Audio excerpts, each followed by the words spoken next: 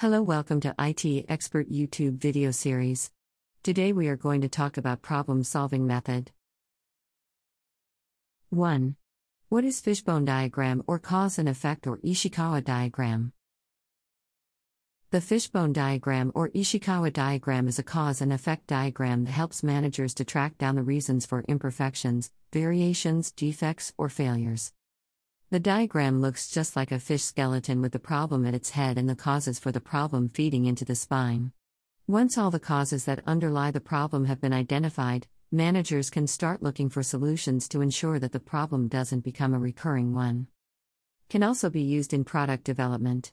Having a problem-solving product will ensure that your new development will be popular provided people care about the problem you are trying to solve.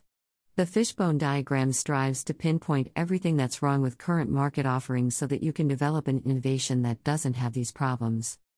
Finally, the fishbone diagram is also a great way to look for and prevent quality problems before they ever arise. Use it to troubleshoot before there is trouble, and you can overcome all or most of your teething troubles when introducing something new. How to make an Ishikawa diagram. To start developing your Ishikawa diagram, you will need a paper, a pen, and follow the steps below. Step 1. First of all, you have to determine what the effect or problem is to study. Step 2. With the determined effect, you have to gather all the information about this problem, and this will be the basis for the next step. Step 3. Bring together a multidisciplinary team from different areas, so that they can help in the creation of the Ishikawa diagram.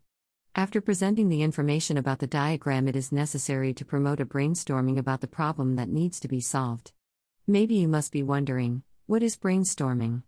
Basically, it is an activity designed to explore the creative potentiality of an individual or, as in this case, a group. Step 4. The main causes must be studied, classified, and prioritized, so actions can be elaborated focused on correcting the priority causes of the problem.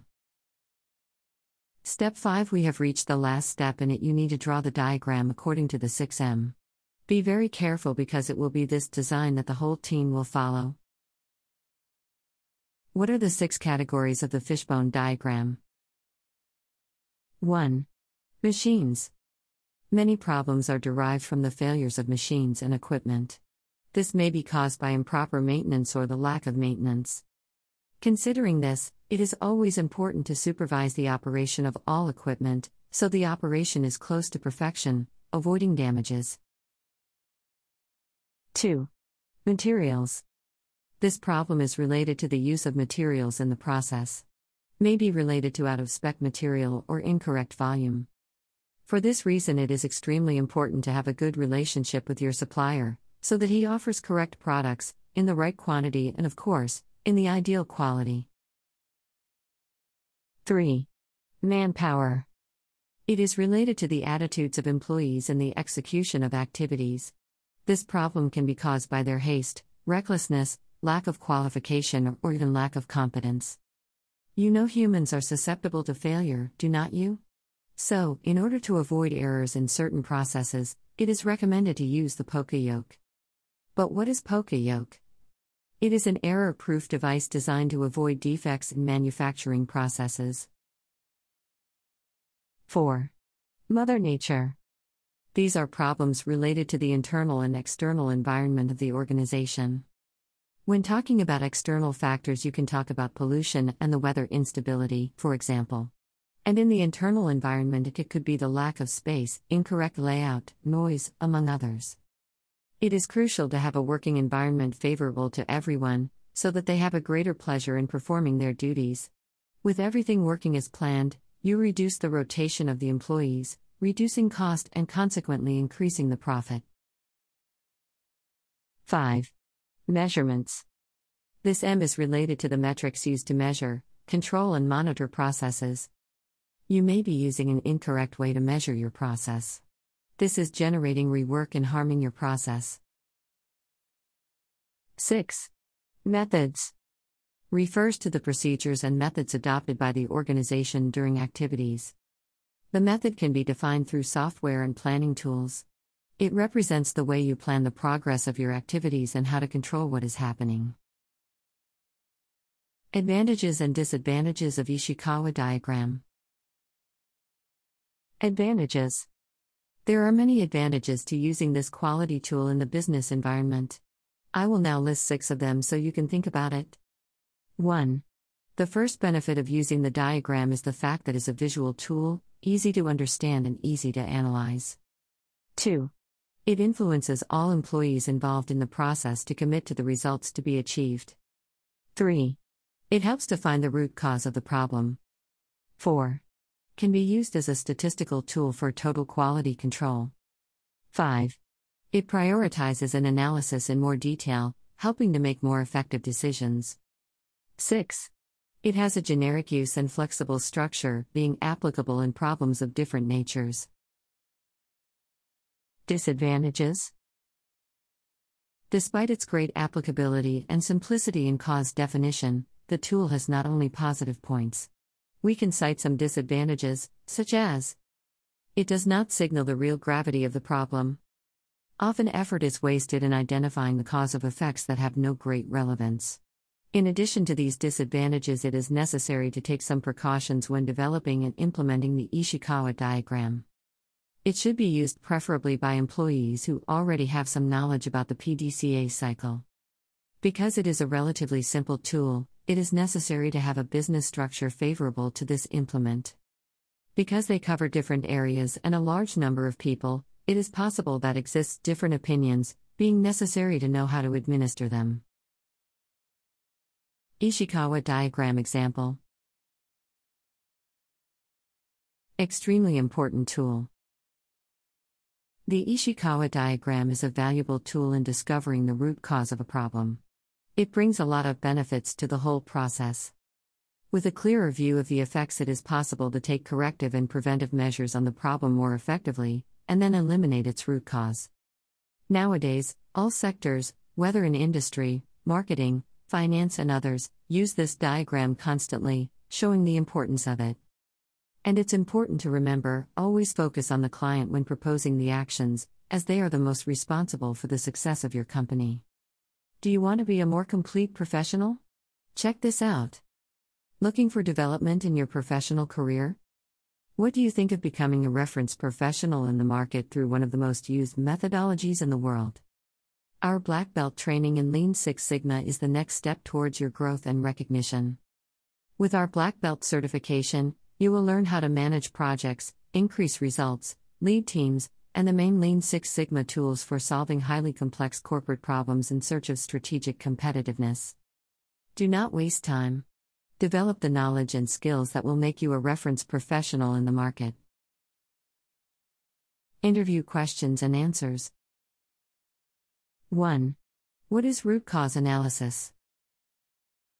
Root cause analysis is a problem-solving technique used to identify the underlying cause of a problem. Once the root cause is identified, steps can be taken to prevent the problem from occurring again. 2. Why is it important to perform root cause analysis in an organization? Root cause analysis is important in an organization because it helps to identify the underlying causes of problems or issues. This can help to prevent future problems from occurring, and can also help to improve efficiency and effectiveness overall. 3. What are the pros and cons of using root cause analysis as a tool? The main pro of using root cause analysis is that it can help you to identify and correct the underlying causes of problems, rather than just treating the symptoms. This can lead to more effective and lasting solutions. The main con is that root cause analysis can be time-consuming and may require expert help to be effective. 4. What's the best way to document root causes? The best way to document root causes is to use a cause and effect diagram. This will help you to identify all of the potential causes of a problem and then narrow down to the root cause. 5. What is the 5 Whys method? The 5 Whys method is a simple but effective problem-solving technique that can be used to quickly get to the root cause of an issue. The idea is to keep asking why until you get to the root cause of the problem. This method can be used on its own or as part of a larger root cause analysis process. 6. What do you understand about Ishikawa diagrams? Ishikawa diagrams, also called cause and effect diagrams or fishbone diagrams, are a tool used in root cause analysis. They are used to visually organize the potential causes of a problem or issue. The diagram is structured like a fish skeleton, with the main issue in the center and the potential causes branching out from it. 7. Is it possible to use software tools to automate root cause analysis? If yes, then how? Yes, it is possible to use software tools to automate root cause analysis. This can be done by using a tool that can help identify patterns in data and then using that information to identify potential causes of problems. 8. What are the most critical steps involved in performing root cause analysis? The most critical steps involved in performing root cause analysis are: 1. Define the problem. 2. Gather data. 3. Analyze the data. 4. Identify root causes. 5. Develop solutions. 6. Implement solutions. 7. Evaluate results. 9. When should root cause analysis be performed and how often? Root cause analysis should be performed whenever an issue or problem arises. It is a way of investigating the problem to find out what caused it and how to prevent it from happening again in the future. Root cause analysis should be performed as soon as possible after the problem occurs so that corrective action can be taken quickly. 10. What's the difference between a cause and effect diagram, fault tree analysis, and failure mode effects analysis? A cause and effect diagram is a graphical tool used to identify all of the possible causes of a particular problem or event. A fault tree analysis is a technique used to identify all of the potential failure points in a system. A failure mode effects analysis is a tool used to identify the potential effects of a failure in a system. Thank you for watching this video.